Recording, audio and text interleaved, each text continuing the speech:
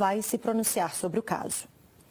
Mais 2 crianças feridas no incêndio criminoso da creche Gente Inocente, em Janaúba, no norte de Minas, deixaram a Santa Casa de Montes, Claros na manhã de hoje. As 2 vítimas eram as últimas internadas na cidade. De acordo com a assessoria da Unidade de Saúde, Tiago Felipe Medeiros, de 4 anos, e Juan Emanuel, de 5, tiveram queimaduras de 2º e 3º graus pelo corpo e estavam internados há cerca de 2 meses. Eles continuarão recebendo acompanhamento médico após a alta.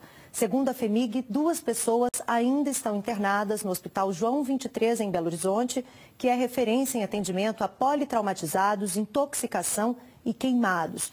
Entre elas, uma mulher em estado grave, mas que está apresentando melhoras, e uma criança também em estado grave, porém com um quadro estável. Ao todo, 13 pessoas morreram na tragédia. Uma chuva forte